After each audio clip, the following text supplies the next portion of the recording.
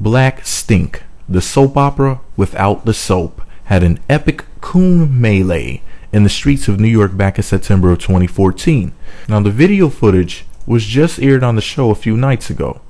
And while I may have seen the violent, vulgar, and disturbing footage back in September of 2014, and it is now April of 2015, I had no idea up until now why it all transpired. Here's the rundown. Walt, the shop's assistant manager, had a modeling gig at the Sabbath New York City Fashion Showcase during New York Fashion Week of 2014. Walter invited Caesar and Dutchess and some other shop members to the showcase, and unbeknownst to him, Puma was set to walk down the runway in the same show. Now, Puma is of course still mad at Caesar at this point over their fight at the Black Ink Tattoo Shop. You know, the fight where Puma started Coon War 3 by dropping a saucy chicken wing on the floor, and Caesar took out all of his bald-headed frustrations by slinging Puma's skinny ass on the coffee table like a backyard wrestling match? Yeah, that fight. Also, Puma is still mad about Caesar coming to his doorstep with Big Joe causing Quani to have a mild heart attack. Puma's body may be hurting like a drug addict going through withdrawal after that ass whooping that Caesar gave him. However, his pride is what's hurting the most.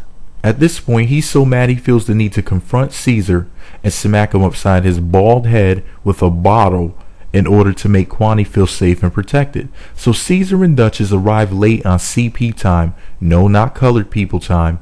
Crusty people time. So Caesar and Dutchess arrive late.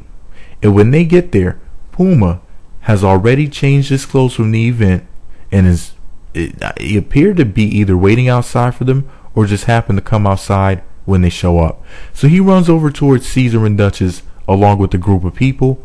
Everybody's yelling and cursing and acting a goddamn fool. Then things got physical.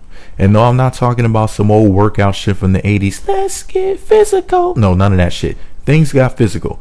People were getting punched and knocked down, and at some point Puma snatches up a big bottle to knock Caesar the fuck out with. Thankfully, someone grabbed the bottle, and after some minor scuffles, everyone walked away and went home alive, and life goes on. All I know is this: at the end of the day, I'm so glad my two favorite former cast members were not there in harm's way at all. And those two ladies are, of course, Alexandra Estevez from season 1, who was the receptionist, and Caesar's sister, Tiffany Winter, who starred on season 2.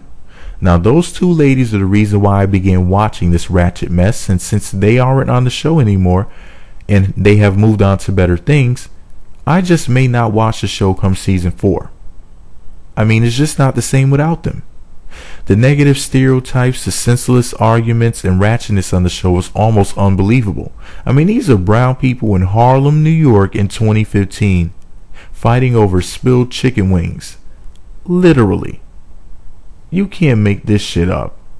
I mean, this cornucopia is so bad because it's like having a gash in your head that just won't heal. It just gets bigger. You know what I mean? It's like a gaping hole that just keeps on freaking gaping. I don't know how else to describe it. Let me know what you think about it all below. Be sure to subscribe to the Meat Magazine YouTube channel. Visit meatmagazine.blogspot.com for more. Black Stink, the soap opera without the soap. Meat Magazine. Yes, Jesus. Meat Magazine.